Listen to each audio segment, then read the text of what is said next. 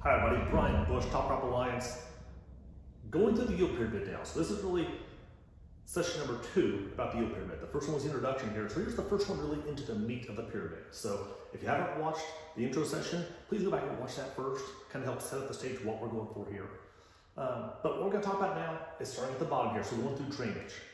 So in particular drainage, why do we need to focus on drainage? Why is that the most important block in the yield pyramid up here? Well, I guess let's start with some definitions first. Drainage is a natural ability of the soil for water infiltration, water getting inside that soil profile, and then percolation, moving down through that profile.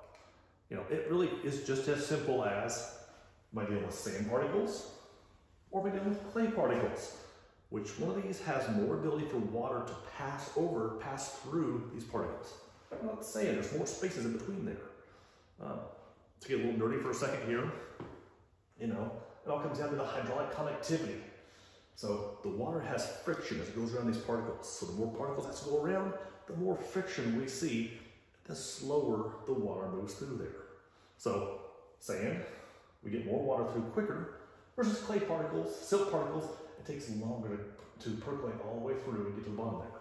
So just the natural characteristics of our soils can impact yields, crop inputs, what we see out there.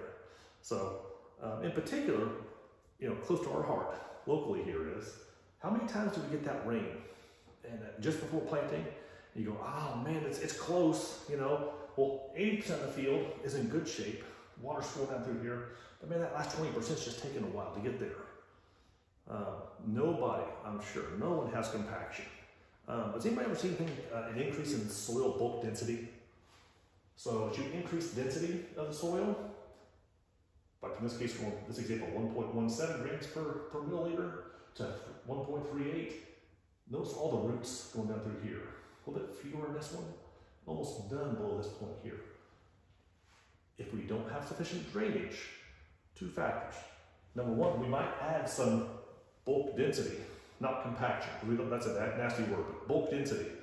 You know, getting the field a little heavy or a day too early. That can impact things. If this is your situation here, I've got all the nutrients I need right here, for example. How many of the roots are able to access that? Very, very, very few as compared to here. So in the Eastern Corn Belt, water management, as in drainage, getting water out of the bottom of the soil profile, should be our first dollar spent. Some guys just have it with more sandy soils, and that's great. Now it comes back to bite us in the rear midsummer when it doesn't rain for 3 weeks. Those are the more drought-prone acres. How do we typically affect natural drainage? We artificially put in tile. That allows us to drain the wet spots and avoid some of this. Gets us in the field a couple days earlier.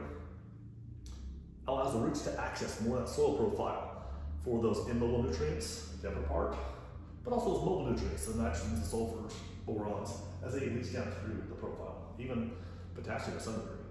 So fixing drainage or having soil with good natural drainage is probably the $1 spent. And I think this shouldn't surprise anybody. Spending money on tile is probably the most effective dollar you can spend. If you've got a drainage problem, put in the tile, you will see greater yields. You'll see more days to be able to get in the field and work the ground or plant the field. So, no-brainer, good place to start there. Box number 2, soil pH. So go over a little bit here. Why soil pH? Why do we manage pH? Well, you look at this chart. Every nutrient has its own ideal range, what's more plant available. We typically shoot for this 6.5 to 7.0. In corn, the ideal pH is around 6.2, 6.3. For soybeans, it's about 6.8. So typically we shoot right down the middle there since we're in corn soybean rotations. And we shoot for a 6.5 average. What we've learned too is guys are using more and more ammonium sulfate.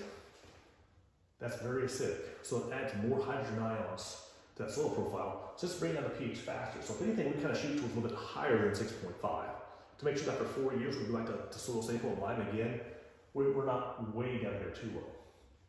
But between 6.5 and 7.0, most of our major nutrients are more available at that range. Why does that matter to us? Okay, Brian, you only spend a little money on lime. This comes from the Ag Lime Council.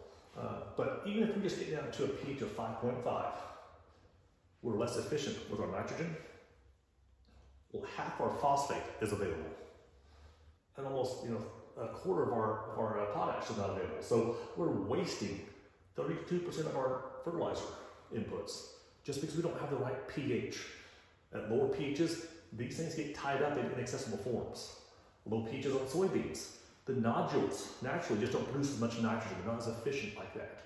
So fixing the pH can help our corn, helps our soybeans, help our fertilizer usage. Takeaways here: soil pH drives nutrient and fertilizer efficiency. Specific to NP and K, we shoot for that 6.5 to 7.0 range. And liming your soils. Pay to have the soil tested, send it off to a lab, figure out what you need, and variable rating lime makes a lot of sense. We do some of this service within Top Crop. We'll take soil samples and make recommendations to guys. But bottom line, the whole goal here is to make sure we can spend our dollars most effectively. Get the lime out there in the right quantities, the right spot. Not so funny story. I had a guy I was working with, and he said, "Brian, how much lime do I put on the field?" It's like, well, you take a soil test, you find out. Okay, so is that like a ton per acre? Like, no, because too high pHs can also be a problem, especially when we get down here some of our micronutrient things. He's like, okay, so 2 tons. Like, no, pay for the soil sample. He goes, that might be $80. For this 40-acre field, it's $5 a sample. That's not cheap. Maybe it's $200. My math's not working out today. But bottom line, he was willing to spend money on lime, but was not willing to spend money on how much, where to put this lime. Not so funny story, he's no longer farming these days either. So situations like that happen.